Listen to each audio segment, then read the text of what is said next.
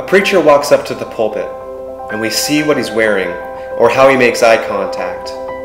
We see if he stands up tall, or we judge him by whether his words make us fall asleep or leave the building inspired. But much more goes into this than we may realize.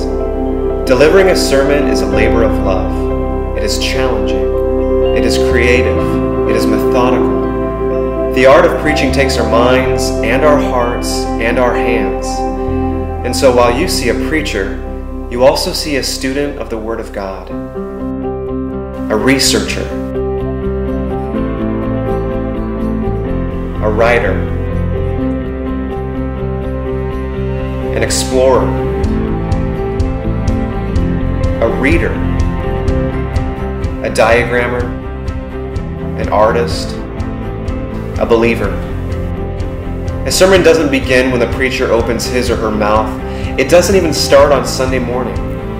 It doesn't start days, weeks, or even months beforehand. A sermon often begins in the classroom and in the quiet moments of devotion and training. It begins in the hallways and in the late-night conversations.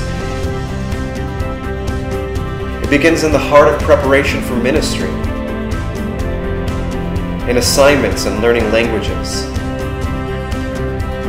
A sermon starts at seminary.